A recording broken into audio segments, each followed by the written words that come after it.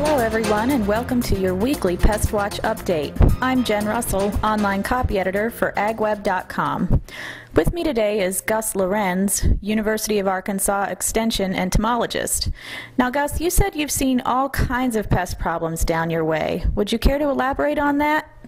It's been a much warmer than normal spring for us here in the Mid-South and in Arkansas. And we've had an abundance of wild host weeds that have flourished through the early spring, and as a result of that, a lot of our pest insects have done extremely well, and they have been staging on these wild hosts for a couple of months, and we really feel like because of the warmer weather, we're probably actually going into an extra generation for a lot of these pests.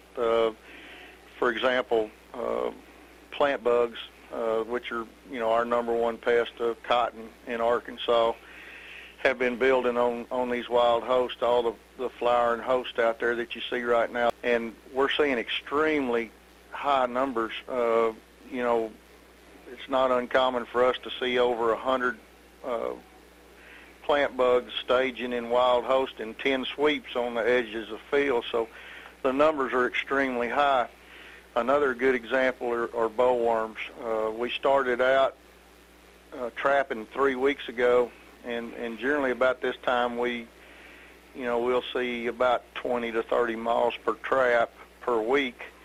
Well, last week the trap numbers jumped up to over 300 moths per trap, and these are numbers that we don't normally see for another month and a half. So what I would say is the pest situation is about a month ahead of schedule of where it usually is.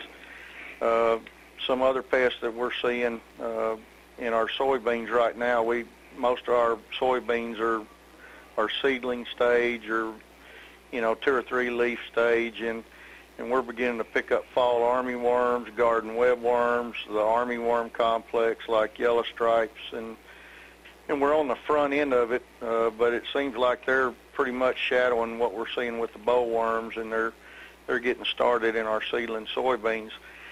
These bollworms, these huge numbers of moths that we're seeing, we're concerned about where they're going. They only got a few choices. There's the corn. Most of our corn is about knee-high, whorl stage corn.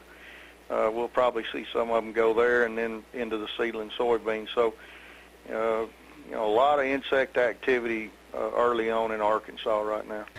So do you have any scouting tips that farmers in your area could use for these pests?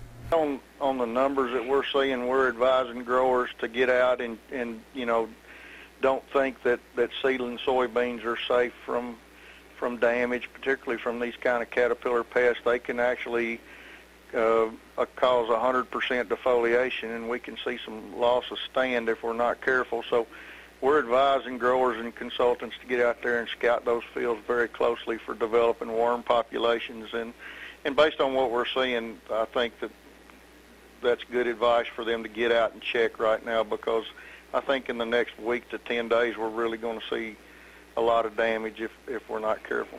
And do you have any tips for managing these pests if growers do find them in their fields? Yeah, as a matter of fact, what we saw last year with the high bollworm numbers, I'm really kind of leery about spraying a lot of pyrethroids out at this time of year and damaging our beneficial complex. I feel like, we need to look at some alternatives, maybe like Intrepid or Tracer, and maybe something that's not so damaging to our beneficial complex. So my advice is, if you get in that situation where you have armyworms or garden webworms, maybe you want to consider something that's not as damaging to beneficials like Intrepid or Tracer or something like that.